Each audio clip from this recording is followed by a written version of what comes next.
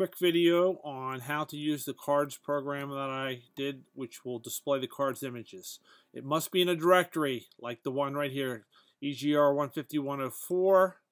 Okay, I have to click on that directory and set the path for its folders and subfolders. Then I go into that directory and I open cards BU, which is in that directory with the path set. Come on, open up, please. There we go. Okay.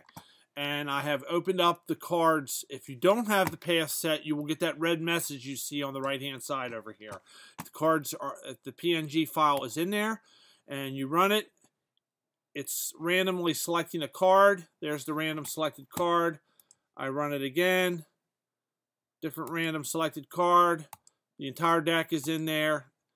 From here, you should be able to write blackjack or any other card program like war that you want with the card showing if that's what you want to do. So once again, there has to be a PNG file. You see it right here, okay, that's in there that has these cards. That is on the pages file under cards on Canvas. So you can get that off Canvas, download these card images, okay, and run this program and you will see how it works. Hope that helps somebody.